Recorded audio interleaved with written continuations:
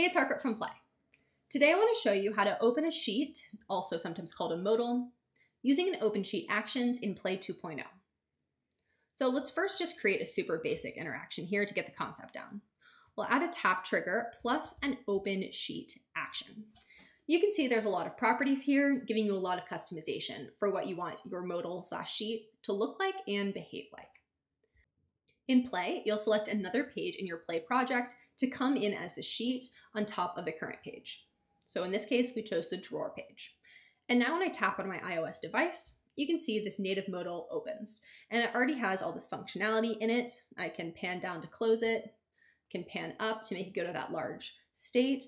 And you can see as I pan, that background page is scaling up and down. All of this, again, Play gives you completely for free. All you have to do is add this interaction, open sheet, and everything comes from there. So right now we have these two heights, this medium height and the large height.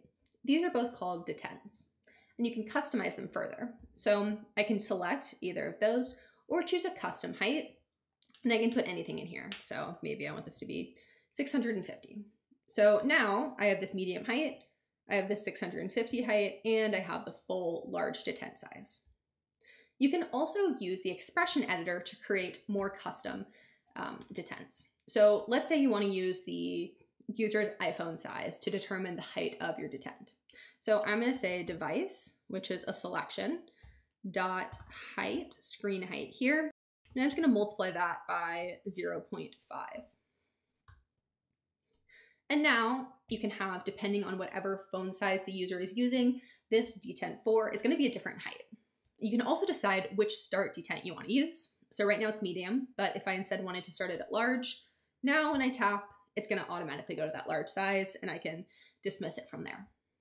You can also adjust whether you want to have a corner radius, whether that grabber, this little grabber is in view, whether you are able to dismiss this or not. If it's on, then you can see I can try and swipe down as many times as I'd like to, and it just will never dismiss. You can also choose whether the content in the stack is scrollable or not scrollable, and if I have the sheet on the page, whether you can interact with the page beneath the sheet. So that's a super basic example. And in this case, I have to do something on my page to see the sheet pop up. But let's say you want the sheet to be visible at all times. That's also very possible to do in Play. So I'm going to add a page event, I'm going to spell it correctly, a page event trigger to my page, and I want the event type to be on load. So that means this is going to fire as soon as this page loads into view. And now, this is a fun part of UI 2. I can just drag this open sheet action and drop it on the page event. And so now you can see this happens as soon as the page is loaded into view. I can double tap on this, and every time I reset the interactions here, this page loads into view automatically.